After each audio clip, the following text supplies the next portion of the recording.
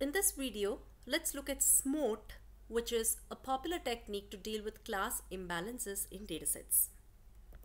Let's look at an example. Here is an example of a dataset for fraud detection where we expect the number of fraudulent transactions to be lesser than the number of normal transactions. And this is expected, right? And this is an imbalanced dataset. And when we try to learn models on imbalanced datasets, we might end up with biased model. So how do we actually counter this?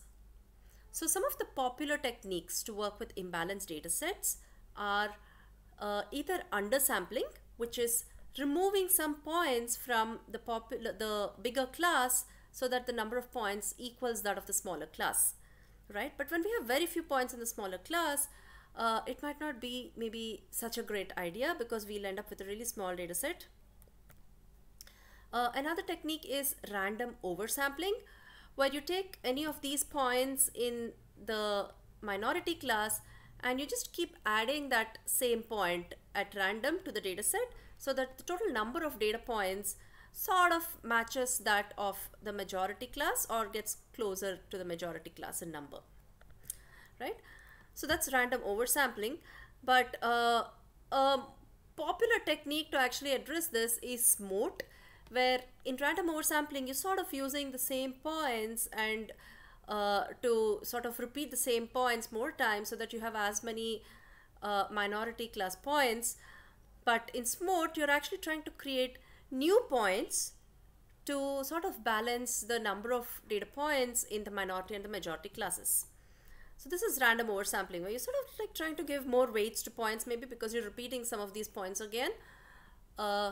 But SMOTE actually attempts to create new points in order to make the distribution more equal for the majority and the minority classes. So let's take like a rough intuitive, let's look at a quick intuitive overview of how SMOTE works. Suppose these are the points of your minority class and we sort of zoom in here. So SMOTE works by taking, like, let's say you want to take, the 3 nearest neighbors. So SMOTE looks at the nearest neighbors of a point, and it would take, like, the point connecting this point and its neighbor, and if you look at the line connecting them, it would try to introduce a new point somewhere on this line.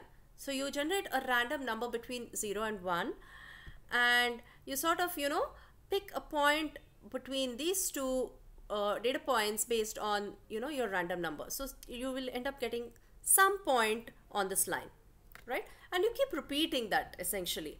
And what you will end up is something like this. So if you actually have, you'll end up getting more and more data points between the data points that you originally had, right? And you sort of get a little bit of a peculiar structure, but you do get more minority data points and your distribution sort of is equalized with new data points that did not originally belong to the minority set, right? So this is SMOTE.